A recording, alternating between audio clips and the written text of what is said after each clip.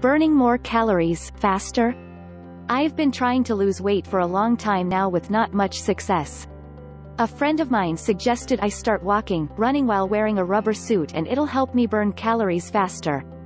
I'm sure your friend had the best of intentions, but they're offering up some awful advice.